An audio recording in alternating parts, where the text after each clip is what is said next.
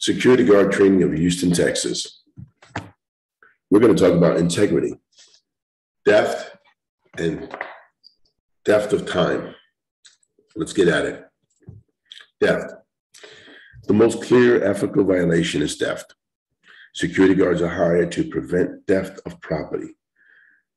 Officers caught stealing have not only committed a crime, but betrayed a sacred trust and dishonored the entire industry.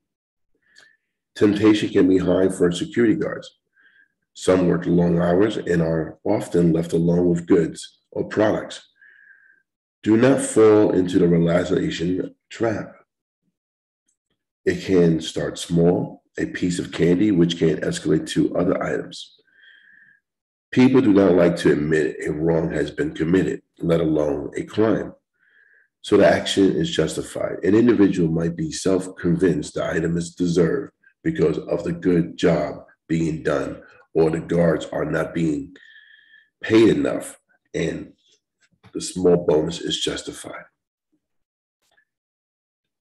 Always remember that any theft of any kind, from a pack of gum to a pallet of stereo equipment, is still theft. No excuse is acceptable, and no amount of justification will make it right.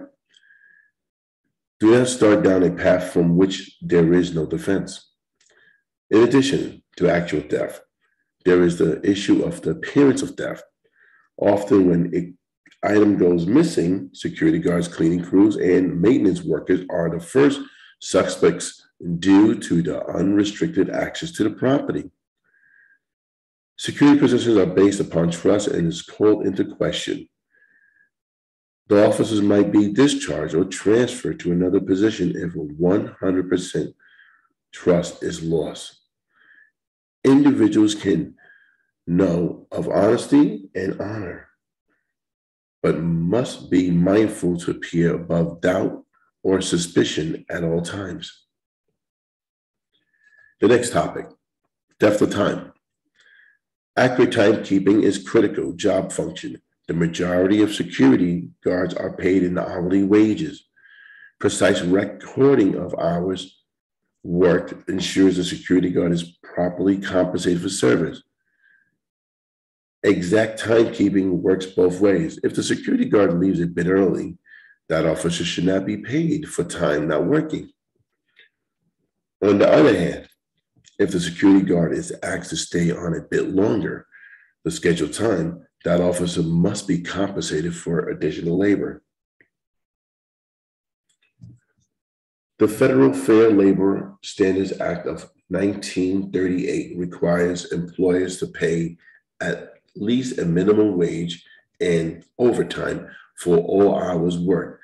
When security guards fail to report hours actually worked, the officers lose out on potential wages and place the employer at risk for failing to comply with federal law or contracted services.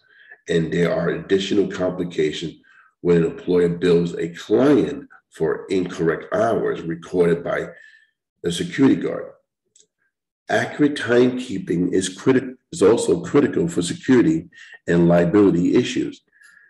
If the security guard is not actually on duty when he or she claimed to be there, could be a lapse in security coverage. Additionally, if a crisis occurs during that window and the security guard claimed to be on duty was away, that officer and or the employee could be held liable for loss or damages. Remember, precise timekeeping protects all parties. More information on security guard training, visit our website link at securityguardtraininghouston.texas.com. Call us or text at 713-391-4410. If you like this video, hit the like button. If you want to subscribe to our channel, hit the subscribe button. Thank you so much and have a great one.